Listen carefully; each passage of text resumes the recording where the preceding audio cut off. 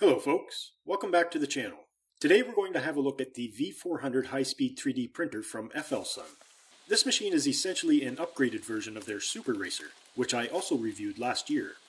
Both use the same Delta configuration using the same sturdy frame extrusions, and they look very similar, but the V400 is quite a bit more advanced.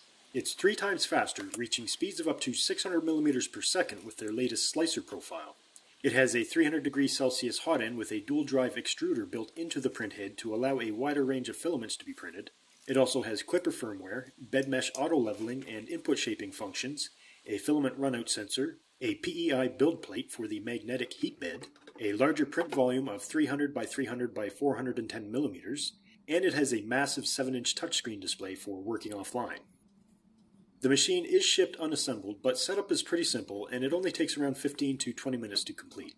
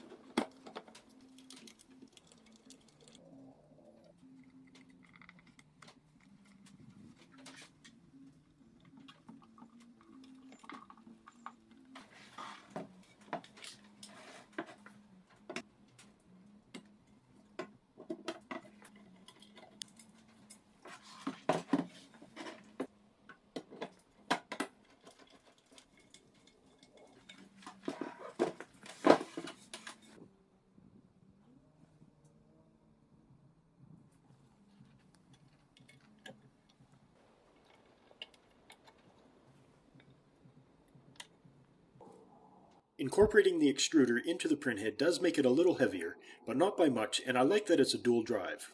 This printhead also has better cooling fans to match with the high temperature hot end, and they even included LEDs on the bottom to light up your prints while it's working.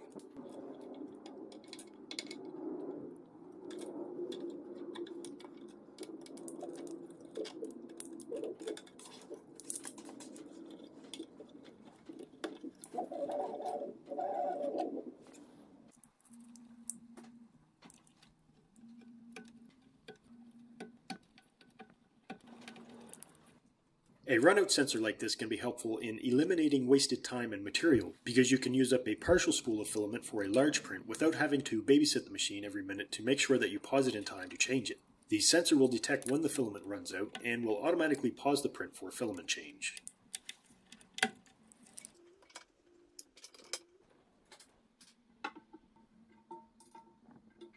Textured PEI build plates like this solve a lot of adhesion problems, and being removable and flexible makes it easy to break the bond between the plate and the print when it's finished. This is definitely the largest touchscreen display that I've seen for a 3D printer, and it should provide a much better user experience when working offline than most printers that I've used.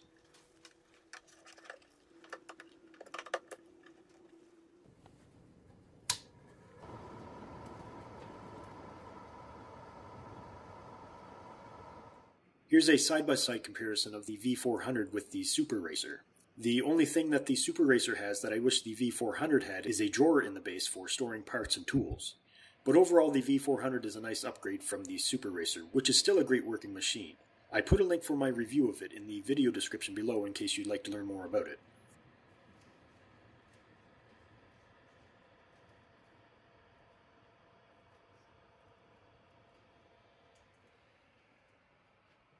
The first thing that I wanted to do after turning on the machine was calibrate it, so I attached the magnetic Z probe to the print head and started the bed mesh calibration.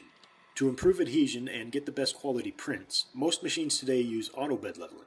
This automatically adjusts the Z-axis while printing to compensate for any slight deviations in the build plate, which the machine measures during calibration by jogging the print head to multiple locations around the work area and lowering the Z probe until it touches the build plate. Then it develops a 3D mesh of the bed from those measurements that it can use for reference while printing.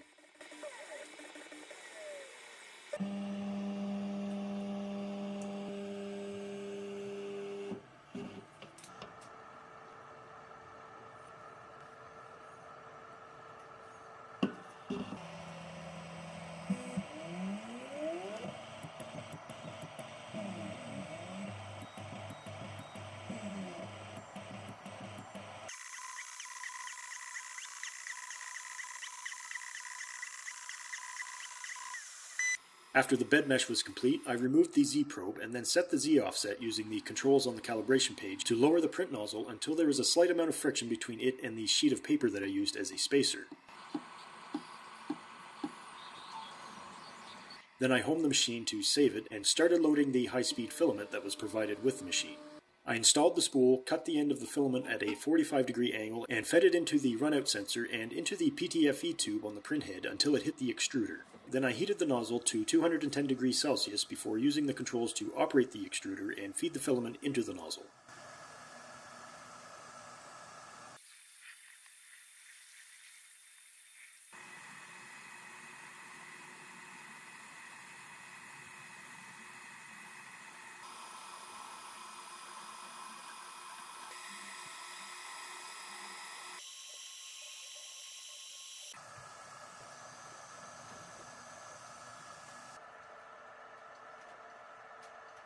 With the filament loaded, I checked out a few other features and turned on the LEDs for the print head before opening one of the test files on the provided USB drive and starting the first print, which was a knurled nut and bolt.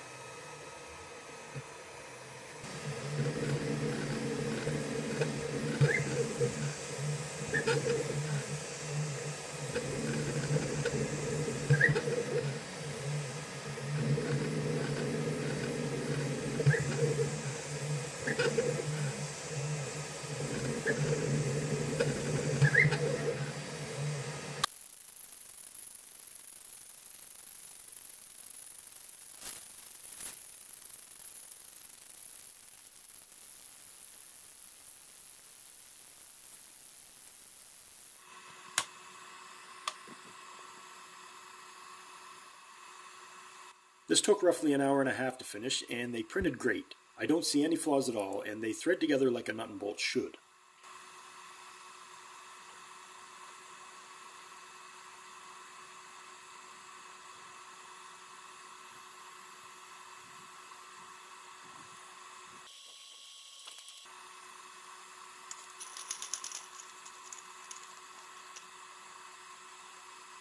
The next test file that I tried was an overhang test.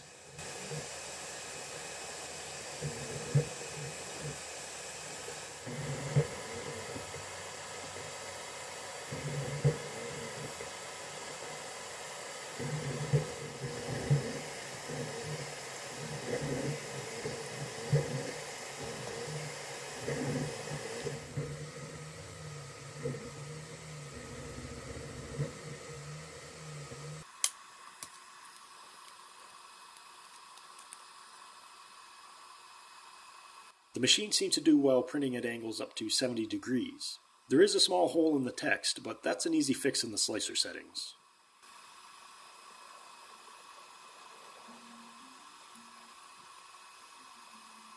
The last test file that I tried was a rabbit.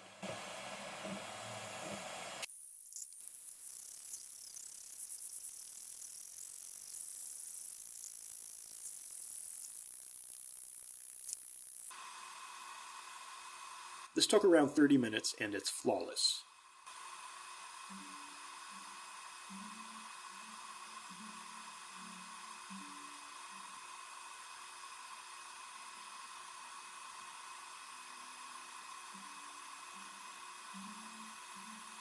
So far, all of these test prints were done with a max speed of 400 millimeters per second. Next, I set up the machine in Cura Slicer software and added the new profile that allows speeds of up to 600 millimeters per second.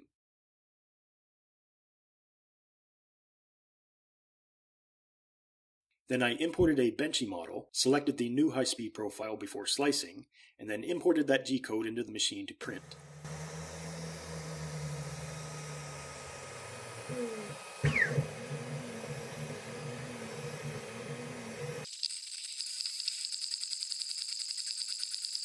Notice that the touchscreen also displays the real-time speed of the print head, which can range from 150 to 600 millimeters per second in this case.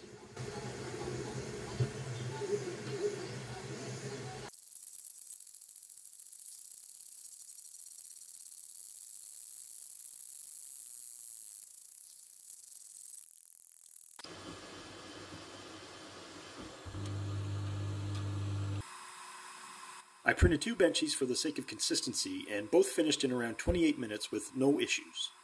This isn't quite as fast as some other high-speed printers, but this is definitely some of the best quality that I've seen from a printer operating at its max rated speed. Finally, I wanted to try something more complicated, so I chose this articulated dragon. I like using this model for testing new printers because it has a lot of detail, moving parts, and features like low overhangs that will push the limits of a typical printer.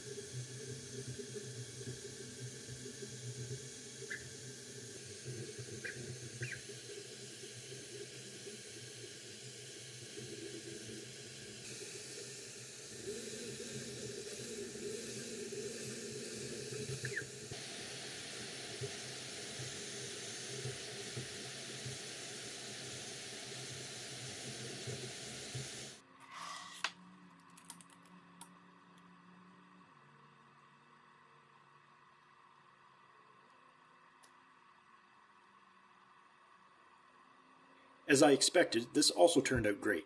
All of the parts bonded to the build plate really well, and the layers are clean and consistent with no extrusion or ghosting issues. It is a bit stringy in some places, and the underside of the horns are a bit clumpy due to the low printing angle, but these are things that can be easily fixed by tweaking the slicer settings a bit more.